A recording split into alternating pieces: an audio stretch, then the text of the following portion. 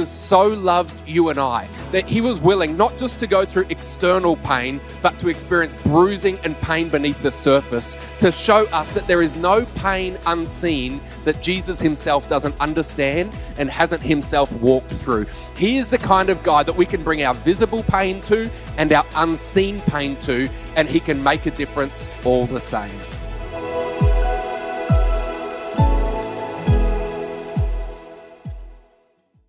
Today, we're going to continue a message series that we kicked off last Sunday called Bloodlines. We are on the lead up to Good Friday, and if you're new to church, maybe this morning you've been a little bit freaked out in the sense that there's all these weird, happy kind of people with smiles on their faces singing about blood and Jesus' death. If you're unfamiliar with church, I could understand that would be a little bit odd. If you are familiar with church, do you know how strange you are? Because it's a weird thing, right? Normally, if you're to reflect upon a person's death, it would be in a somber tone, which would be fitting. But here are all these people today, and they've got big smiles on their faces, singing about it. In fact, we don't just call it Easter Friday, we call it Good Friday.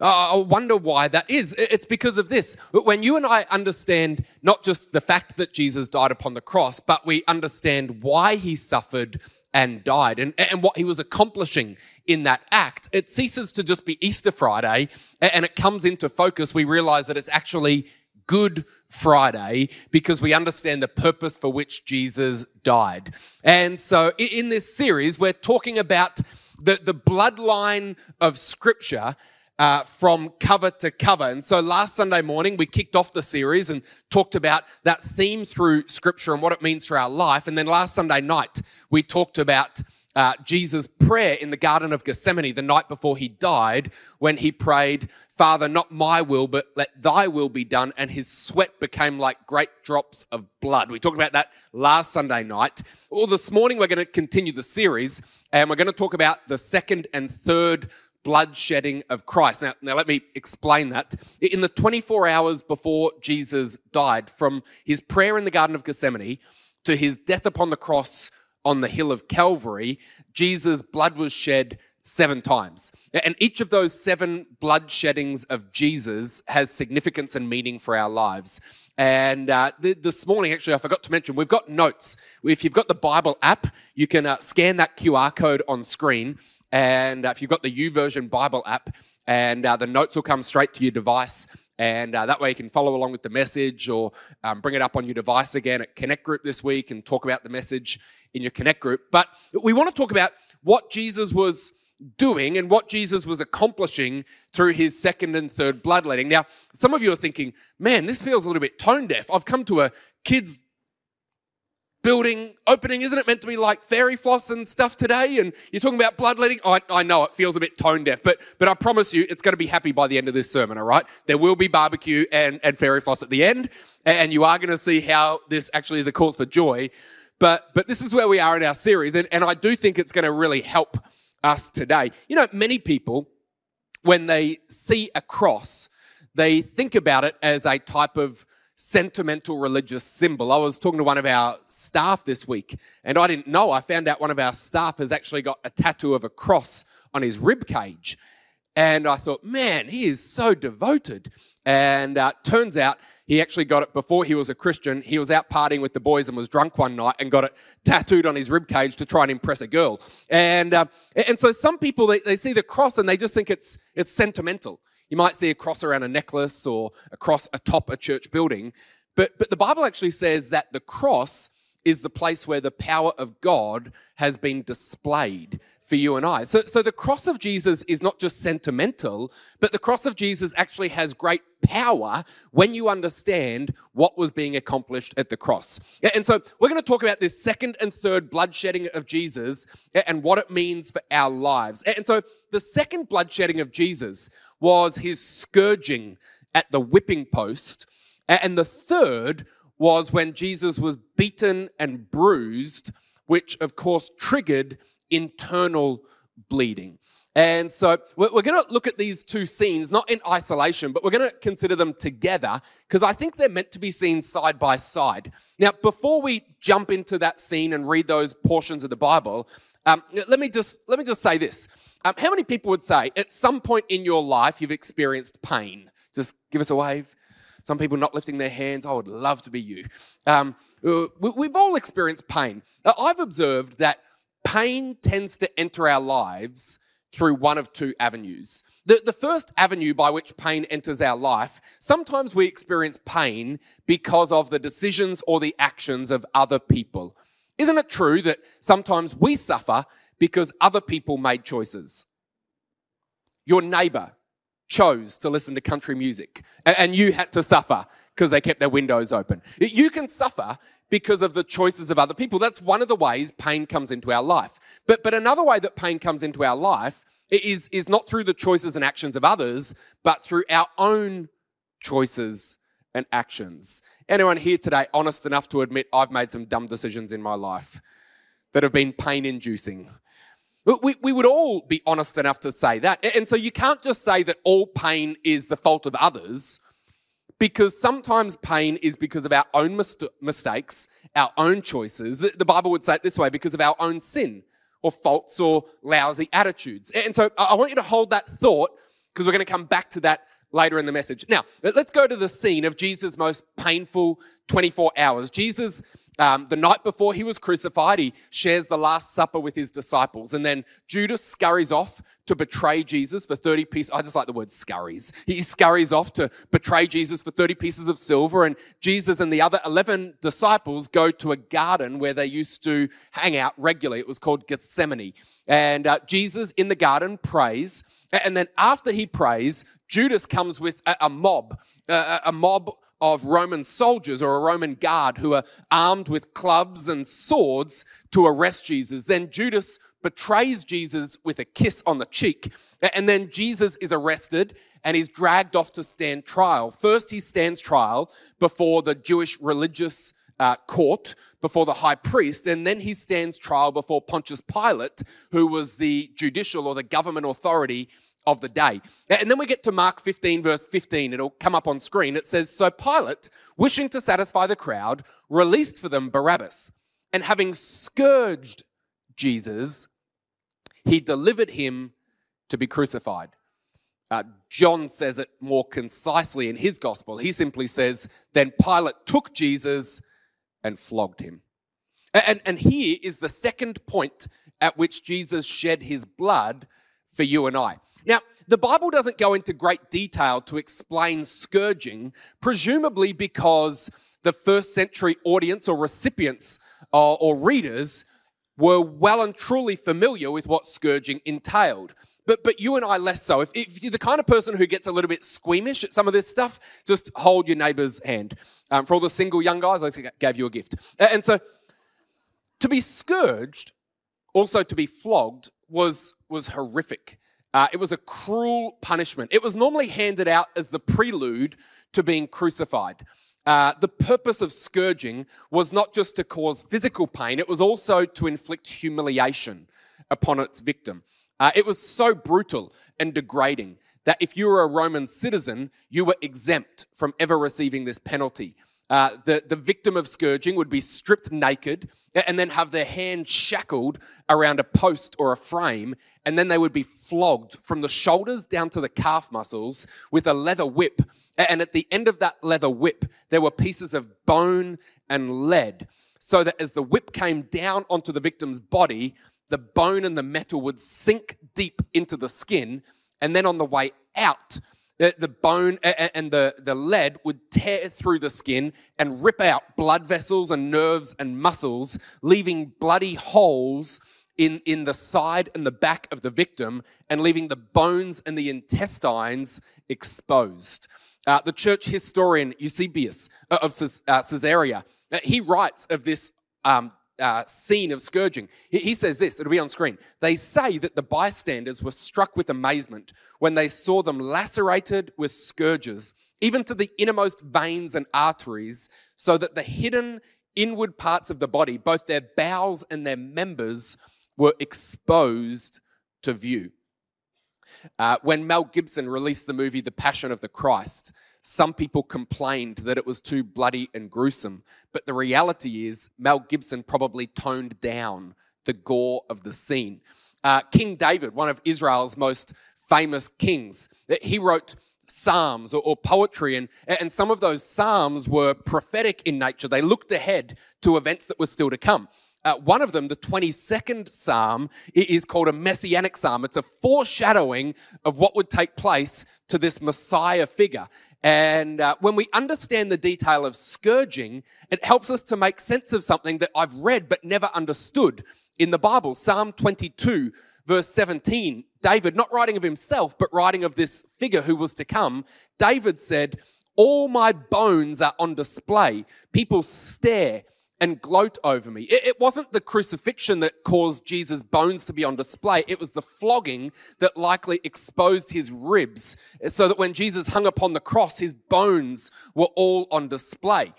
The scourging didn't merely lay stripes on Jesus' back, but it did far more than that. His back would have been torn to ribbons, his ribs fractured. By the time the Roman guard were done, his lungs would have been bruised. He would have had bleeding into his chest cavity, and his liver and spleen would have been lacerated. The victims of scourging would periodically vomit as their body went into shock. They would experience tremors, seizures, and descend into hypervolemic shock from the loss of fluids. Is everyone still with us? I told you this is going to get worse before it gets better. Stay with me. It's often said that Jesus was lashed 39 times before he was crucified, but that's probably not the case, and it's certainly not in the Bible. Jewish law stated that a criminal could be lashed 40 times. And so to ensure that they weren't breaking the law, the Jews had a moral code that you would be lashed up to 39 times, but no more. How sensitive of them. And yet, Jesus wasn't scourged or flogged by the Jewish authorities. He was flogged by the Roman authorities, and they had no such mercy law. And so he was most likely flogged far more than 39 times. He was flogged within an inch of his life. They probably only stopped when he was near death. And Jesus was so beaten, so bloodied, so reduced by the flogging and the scourging that as a 33-year-old in the prime of his life, he was unable to carry the crossbeam from the whipping post to Calvary's hill where he would be crucified. And so make no doubt about it, Jesus suffered and bled when he was scourged. Some historians say that when a victim was bound to the whipping post, they were expected to confess their crime. Do you remember as a kid, back in the old days when parents didn't believe in timeouts, they believed in, lighter forms of capital punishment. You remember your parents might threaten you with a smack, and what happened when dad threatened? The truth came out. Anyone grow up in one of those households? It wasn't timeout, it was knockout. I'm joking. But as a kid, like if you got threatened with pain, the truth suddenly comes out. Well, historians say that when a criminal would be shackled to the whipping post, they would be expected to start confessing their crime. And if they confessed their crimes, then the Roman guard would ease up on the scourging and the beating. But think about this. Jesus was innocent. He had no crime to confess. And so that's why Isaiah, writing 700 years prior of Jesus, said he was oppressed and afflicted, yet he did not open his mouth. He was led like a lamb to the slaughter, and as a sheep before its shearers is silent, so he did not open his mouth. And so when Jesus was flogged, he didn't open his mouth. It wasn't that he was, engaging in some kind of silent protest. It was that he had no sin to confess. He was innocent. He had committed no crime, and yet he endured the punishment. And so the Roman guard would not have eased up at all on the scourging. And so this is the second of Jesus' 7 bloodsheddings. Let's go to the third. It says in Mark 14 and verse 65 that then some began to spit at him. They blindfolded him and struck him with their fists and said, "Prophesy." And the guards took him and beat him. And so the third time that Jesus bled was when he was beaten and bruised. Mark 15 verse 18 says they began to salute Jesus saying, "Hail, King of the Jews." And they were striking his head with a reed and spitting on him and kneeling down in homage to him. And so when Jesus was struck and beaten, beneath the surface of his skin, that beating would have caused a bruise. Anyone here, you've ever had an immunization, a needle in your shoulder, and then within a day or two, some so-called friend comes up and goes, "Hey, how are you?" They punch you on the shoulder. Anyone ever had that?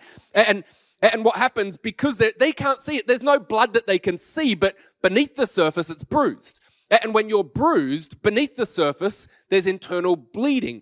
And so they just kind of tap your shoulder and you react. Why? Because when maybe you've had a corky playing rugby or sport. When you're bruised, your body is bleeding. It's just that the naked eye can't see it. And I'm really grateful that Jesus was willing not just to bleed visibly, but Jesus was willing to be bruised and to bleed beneath the surface. Because the reality is there'd be a lot of us in church today who right now, on the surface, how's life? Awesome, so good, never been better, amazing. But beneath the surface, there's pain. Do you know what I'm talking about today?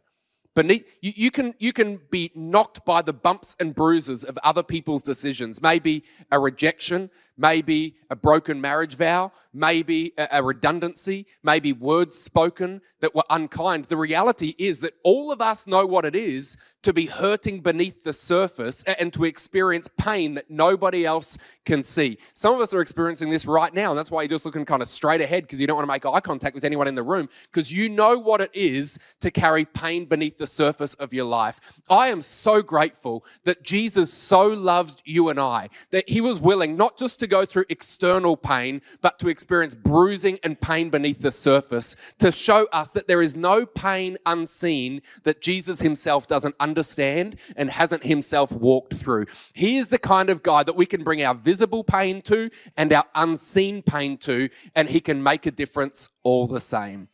Don't you love that about Jesus?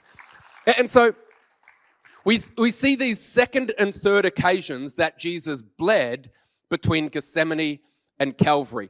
And so to understand what that actually means for us, we need to go back in the Bible to an Old Testament Jewish prophet. His name was Isaiah. I mentioned him before. He lived about 700 BC, but he spoke and he wrote this foreshadowing of what this suffering figure, ultimately fulfilled by Jesus, would endure. And what I appreciate about the text we're about to read is that Isaiah kind of gives us the 30,000-foot perspective. Ever been up in a plane, you look out the window and you get a whole different perspective from 30,000 feet. You see it all in context. Well, what Isaiah does is he gives us the 30,000 feet perspective on what's going on when Jesus went to the whipping post and when Jesus was beaten. Isaiah wrote in verse 4, "Surely he took up our pain and bore our suffering. Yet we considered him punished by God, stricken by him and afflicted. But he was pierced for our transgressions and he was crushed." Literally means bruised. He was bruised for our iniquities. The punishment that brought us peace was on him, and by his wounds we are healed. Matt mentioned that earlier. We, like sheep, what a compliment. We, like sheep, have gone astray. Each of us have turned to our own way, and the Lord has laid on him the iniquity of us all.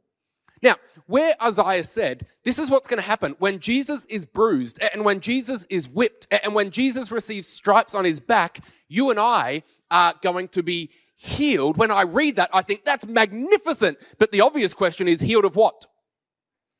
A headache?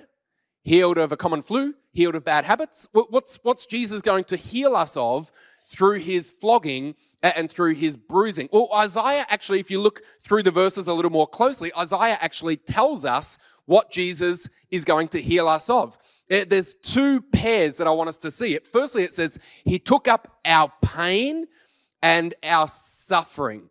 Our pain and our suffering. Remember earlier I said there's two ways that pain comes into our life. The first way that pain comes into our life is via suffering. Other people make choices and decisions, and we suffer as a consequence. Well, Isaiah first said that Jesus took upon himself our pain and suffering, but then secondly, it says he was pierced for our transgressions, and he was crushed for our iniquities. Now, that needs a little bit of defining, because who knows, transgressions is not a word that you use much today. Like, I don't think any of us post-service in the foyer are going to say, oh, yes, I'm a bit concerned about the transgressions of the young people in Townsville. It's a bit of an old school word. So what does transgressions actually mean? It means to rebel, or it means to revolt. Iniquities literally means to bend or to twist or to distort or to do wrong. And so here's the reality. Whether or not you call yourself religious, isn't it true that all of us actually have first-hand experience with both forms of pain? All of us would say, you know what? I know what it is to experience pain and suffering because of other people's choices. And if we're going to be honest for at least 3 seconds, all of us would say, I see within myself that sometimes there are things that I do where I think I know better than God. There are things that I do that are wrong. There are things that I do that aren't perfect. And so what we have is we realize that all of us ourselves and other people in our world, all of us know what it is to experience these two forms of pain. Now, there's a common thought trend in our culture these days, and if you've been in university in the last 5 years, you'll probably be familiar with it, that society can be broken up into two groups. You've got the oppressors and you've got the oppressed. You've got the sinners and you've got the sinned against. You've got the villains and you've got the victims. And, we break people into one of those two groups based on their skin color, ethnicity, religion, gender, lifestyle. We tend to, it's called critical theory, this idea that everyone is either a sinner or sinned against, but not both. The reality is, if we're really honest, all of us actually know that we are both sinners and sinned against. We are both villains and victims at the same time. We are both oppressed and oppressors. If I was to stand up here today and say, I've never done any wrong, I only suffer because of the decisions of other people, my wife would grab the mic and just fill in the blanks for you. And don't let me put the mic in your spouse's hand, right? Because the reality is, I can't look at other people and say, all the pain in my life is because of them. That's blind. The reality is, there's dysfunction in the world, and D. Bell contributes to it. Thanks for not amening too loudly at that point. Hey, you contribute to it as well. Isn't it true that both of us actually fall into both of these categories? We can all relate to these two types of pain. The pain that comes via the sin of others and the pain that we bring on ourselves via our own sin.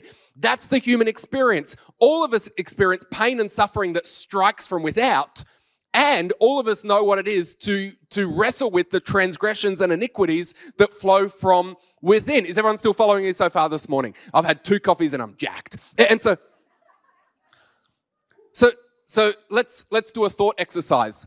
Let's imagine there is a God. Go with me. Let's imagine there is a God.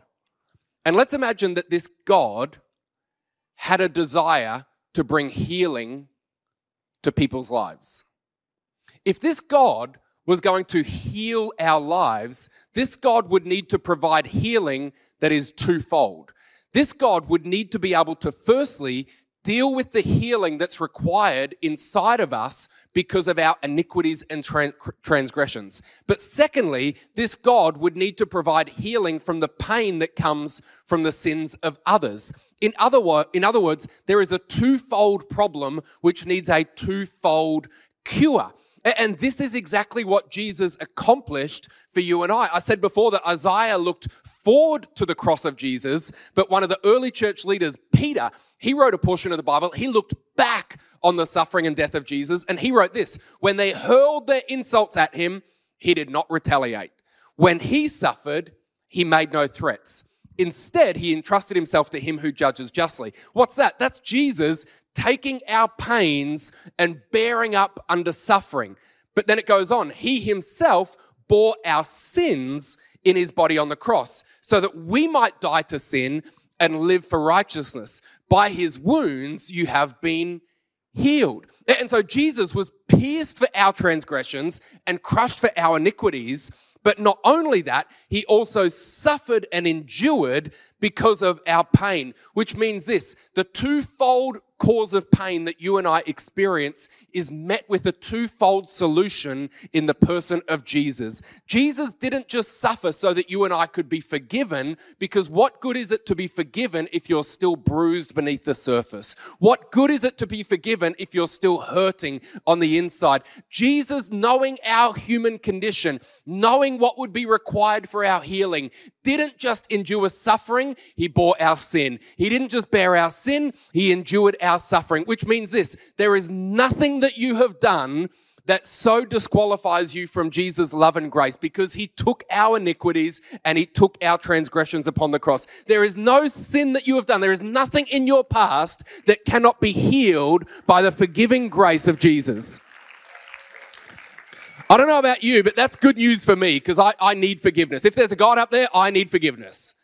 But not only that, you don't just have to be forgiven, but hurt for the rest of your life. Because Jesus not only dealt with the pain that we bring upon ourselves, Jesus shared in our suffering, so that when you and I get bruised, when you and I get hurt by the bumps and the knocks of life, we have a God who knows what it is himself to be bruised. Well, listen, your picture of God, is everyone still with me so far today? I've got 4 more hours to go. That's not true. The team have given me 9 minutes and 40 seconds. So sometimes they accelerate the clock, which hurts, but it's fine. So what that means is this: your picture of God will determine how willing you are to actually make an approach to Jesus. Some of us have got this picture of Jesus, and maybe you're in church today for the first time, and this is your picture of Jesus. Life is hard, and Jesus came to add suffering to my suffering. Like, life is already pretty painful, but if I come to God and open my heart to him, he's going to pour more pain on pain, because we have this picture of God, that God is waiting with a bony finger to point it in our face and judge us and inflict suffering upon us for all of our wrongdoing. Who knows, when you see Jesus flogged at the whipping post, when you see Jesus beaten and bruised, when you see Jesus outstretched upon the cross, it changes your picture of God. Because if that is what God is like, then when I have got suffering, when I've got pain, when I've got guilt on my conscience, I don't need to avoid that kind of God. I could actually open my heart and approach that kind of God, because number one, he's got firsthand experience of pain, but number two, apparently he's come to forgive me and deal with my iniquity. Is this making sense today? The 2 common things that I see that keep people away from faith in God. Number one is guilt. Ever heard someone say this? If I came to church, the roof would fall in. Look, it's doing fine. Well, what is that? People say, in other words, what they're saying is this: I'm going to keep my distance from God because I've got a sense of guilt on my conscience, and I'm just not so sure I should approach Jesus. It could be it could be catastrophic for everyone if I approach Jesus. What's that? We keep our distance because of guilt. The other main objection that people have to faith in God that keeps people at a distance is this: how could you believe in a God when there is so much pain and suffering in the world? How many people have got a friend, or maybe you've had that attitude? How could God be real? How could God? And yet here's the thing: Jesus at the whipping post and in his bruising and on the cross deals with both of those 2 objections that we have to faith. We say, well, I can't come to God because the roof would fall in. I've got too much guilt. God wouldn't accept and love me. He was pierced for our transgressions. He was crushed for our iniquities. He brings healing to that part of our life. But then we say, well, I couldn't believe in God because I've been through so much pain. And yet Jesus was crushed and endured suffering and pain on our behalf. And so when I come to him, I find not a condemning finger. When I come to Jesus with my pain, I find a Savior who is willing to heal and restore my soul. Is this encouraging anyone today? Can you see why it's actually important we don't avoid the painful parts in the Bible? And so we land at this idea that Jesus actually is able to deal with both. 1 Peter 2:25, Peter goes on and then says, "For you were like sheep going astray, but now you've returned to the shepherd and overseer of your soul." You see, when you reimagine God to be not some distant deity or some judgmental, harsh figure, when you reimagine and see Jesus as he actually is, the one who suffered, bled, and died, now, Peter says, when you see Jesus like that, now you're able to return to the shepherd and the overseer of your soul. When I see what Jesus was willing to go through in order for you and I to be healed, that doesn't harden my heart. That softens my heart. That doesn't repel me from God. That attracts me to God. If that's what God is like, then I could open my heart to a God like that. You know what? I could return to the shepherd and overseer of my soul, Jesus, if he's willing to go through that for me. And so that's why at Calvary, if you come to Calvary Church every Sunday, we're going to point you to God's love and kindness and grace toward you. Because when you see Jesus and what he was willing to do, that's the thing that opens our heart to return to him in faith. Is this helping anyone today? Let me close with this final thought. I want to read one more portion of Scripture, and then we're going to pray for people today in the service. And you're here, and you know that you need to make your peace with God today. In a moment, we're going to pray and make opportunity for that. But let me read one final portion from the Bible. This is just before Jesus he's on the way to the cross. It says, now Jesus was going up to Jerusalem. On the way, he took the 12 aside, that's his 12 closest followers, and said to them, we're going up to Jerusalem. And the Son of Man, that was Jesus' favorite name for himself, the Son of Man will be delivered over to the chief priests and the teachers of the law. They will condemn him to death and will hand him over to the Gentiles to be mocked and flogged and crucified. And on the third day, he will be raised to life. You know what's amazing about that? As we bring this to a close, what's amazing about that is, I don't know about you, but I spend most of my life trying to avoid suffering. So that's why I don't go jogging. Why would I inflict that pain upon myself? I like if there's stairs or an escalator, I know all the CrossFitters here will be like, I take the stairs. Well, good on you. I take the escalator. Anyone else with me? Any other mere mortals with me? Like Des Mosley, you're a man among boys. If Sarah says, it's a bit hot in here, can we turn the aircon on? I'm not the guy saying, don't turn the aircon on. Let's just... No, I'm putting the aircon on. Absolutely. Like, if there's a choice between suffering and not suffering, just how many people are choosing not suffering? It's the large majority. If you didn't lift your hand, you're going to come next week when I do a special service for you with no aircon. Then see if you change your mind. Why? We're all a bit wired like that, aren't we? Like, given a choice. Here's the amazing thing. Jesus is on his way to Jerusalem. And he knows what awaits him. He knows that when he gets to Jerusalem, he's going to be arrested, flogged, crucified. If that were me, I'd be like, Siri, can you reroute Google Maps? Well, if I know that that's what's awaiting me, I'm going somewhere else. Flip, I'll even go to Victoria. I'll go anywhere. Like,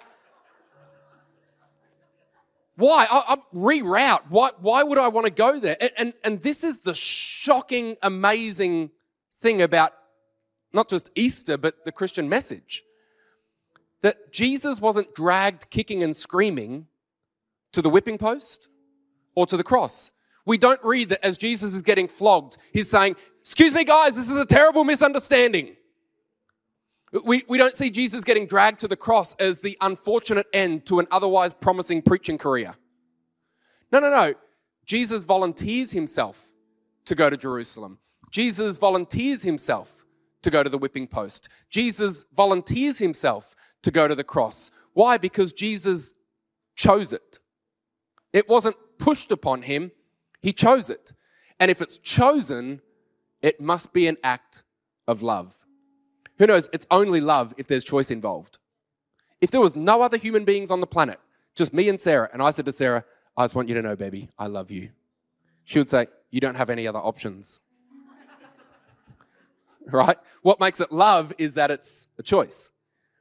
What makes Friday, Good Friday, what makes Easter an act of love, what makes the cross the place where God's love is demonstrated, is that it wasn't inflicted upon Jesus, it was chosen by Jesus. There'll be people here today in this service, maybe right up to the back row of the balcony, right to the front. Some of us, deep down in our heart, we wonder, does God really love me? Does Jesus really love me? Could Jesus really forgive me? Listen, if Jesus didn't love you, he would have never chosen the whipping post. If Jesus didn't want to heal you, he would have never gone to the cross. If Jesus didn't want to forgive you and wash away your past, he would have never gone through the agony of Gethsemane or the nails of Calvary. The cross, the whipping post, the bruising, all of that is the evidence. It's the proof positive that God not only understands you, not only is able to heal you, but he loves you. He chose all of that as an act of love so that you and I could be forgiven by God. We could be healed of the hurts that people see. We could even be healed of the hurts that people don't see.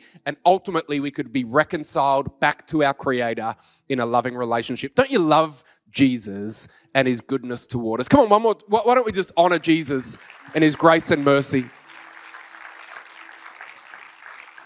In fact, why don't we stand to our feet? We're just going to close our eyes. I said a couple of minutes ago that we're going to pray, and I want to do that now.